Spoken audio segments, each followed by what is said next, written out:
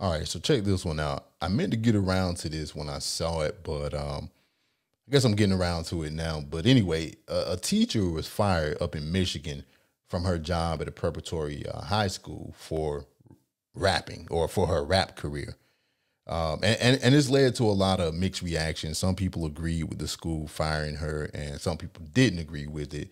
And there was a petition going around that got some signatures, trying to get her job back.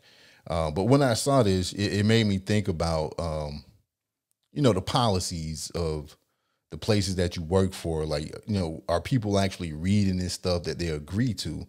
And, it's just something that just kind of, came up, in my head, and I was thinking about that. But yeah, let's check this one out, and then I'm gonna give you my thoughts about the situation. But we begin tonight with a former teacher at a Taylor charter school who says she was fired because of her passion outside of the classroom. Thank you so much for joining us for 7 Action News at 6. I'm Carolyn Clifford. And I'm Mike Duffy. She's pursuing a rap career and says that a parent complained after seeing her videos online. 7 Action News reporter Darren Cunningham spoke with the former educator and reached out to the school to find out more about the issue. Nobody even knew I was a rapper until the parent kept continuously complaining. Motown baby going crazy like the 80s. Motown baby going. Dominique Brown, whose rap name is Drippin' Honey, has been an educator for 7 years and started teaching history at Taylor Preparatory High School in August. But all that came to an abrupt end months later, after she says a parent came across one of her rap videos. The first meeting that I had with the principal and the dean, they had told me that the parent wished to stay anonymous and she felt as if she didn't like my rap career and that I was a bad influence on the kids because I rap. She says she was fired in February because she's a rapper.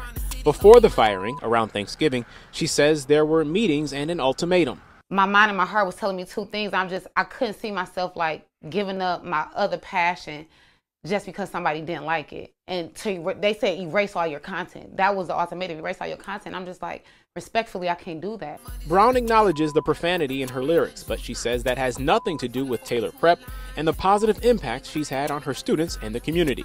Is it that they didn't like your rapper career, or was it that they didn't like necessarily the content? The meetings was so one-sided to where they only told me what somebody didn't like. They didn't tell me as if you did this wrong, you did that wrong. So, and that's why I also, in my behalf, I'm well, send me what am I doing wrong in writing. The writing was on the wall. Despite that, in December, she won Teacher of the Month. In February, on her last day, she created a music video with her students that has since gone viral. As a parent, we long for teachers who support our children and who inspire them. And she was one of those teachers. So really, truly disappointed. Christina Lynn says her son, an 11th grader, started a petition in support of Miss Brown, gathering over 200 student signatures. Lynn says she's seen Brown's videos and that they are no different than any other hip-hop video a child can access on social media. For me, it doesn't matter what you do outside of the education structure. Once you leave that particular building and you go on with your life, then you do whatever you do. Brown says she misses her students and making an impact. These kids got their own goals, their own aspirations. So I'm just trying to see how I can help them. I've been reaching out to the school all day, trying to get their side of the story. I was assured someone would get back with me. After another call and another conversation, still no response. As soon as we get the school side, we'll be sure to bring that to you. In the meantime, Ms. Brown says she is reaching out to an attorney regarding her termination. In Taylor, Darren Cunningham, 7 Action News. All right, man. So she's reached out to an attorney about her, I guess, being fired. And, here's my thing. And this is something that people have to remember. And that is most employment in the United States is at will. Now, in this situation, she was doing something where she wasn't on the clock. An anonymous parent told the school about, what she was doing or what she posted online. And like I said, yeah, most employment in the United States is at will, and Michigan is an at-will state. And people can be terminated at any time without notice and without reason, and employees can quit without notice at any time as well. So But what you post on social media, what you post online, even though it's your life, even though you feel like your social and your work lives are separate, you can actually face discipline, or in this case, dismissal for what you post online. So I think it's important to read and become familiar with the terms and conditions of your employment, because even though you're off the clock and you should be able to do what you want, you're still a representative of that institution. And as long as you continue to draw that check from whatever organization that pays you, then you're considered a representative of that organization. And with something like this, the school, they're going to try to separate themselves from this as much as possible. So anything that has a negative impact, I guess, on the image of that school, that's what they're going to do. They're going to separate from that situation. And it could have been a thing where the parent, this anonymous parent, they kept pushing the issue, until, you know, the school folded, you know.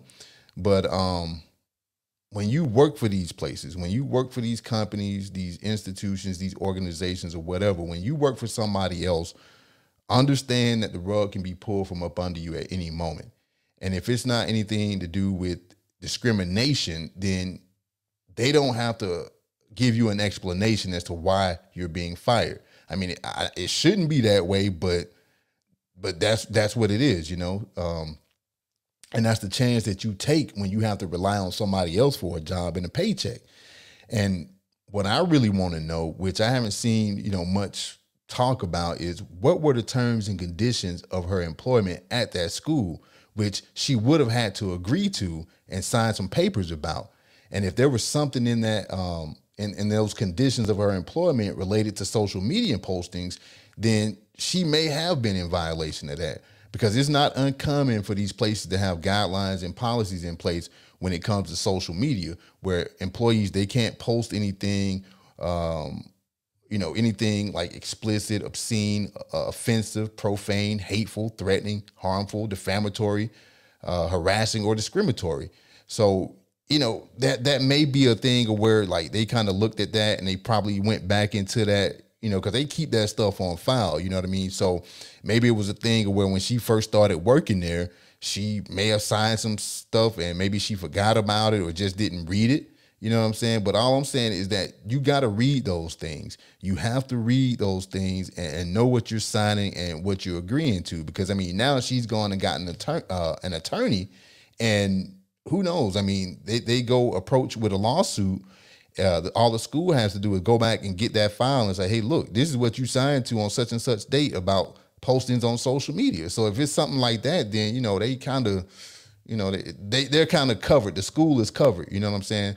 So you got to make sure that you know what you're signing your name to and what you're agreeing to. Read it over. I know there's been places where I kind of went into the work and I looked at these things, and it's maybe like 1 or 2 sheets of, it's like what is it? Like a code of conduct type of thing, you know, and you had to read it. And I went through every single page at least twice, but that's what you have to do before you agree and sign your name to something.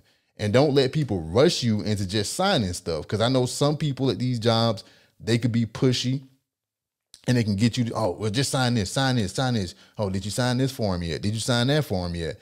And I've seen it where people wouldn't even take the time to read it because other people were rushing them. It may be like your boss or a manager or something. They rushing you to sign it because they just trying to check the box, you know, at the end of the day. They got to have everybody in their department sign this form. And so if you haven't signed the form, they're going to rush you to try to sign it. But don't let them rush you into just signing your name on something and you don't even know what you're agreeing to. So it's just a little something to think about, and hopefully everything works out for her, and hopefully, you know, she gets to pursue whatever, you know, her passion is with this whole rap thing, and, you know, hopefully it works out for her. But you got to read these documents that you're signing. So take care, stay safe, and I'll see y'all on the next one. Peace.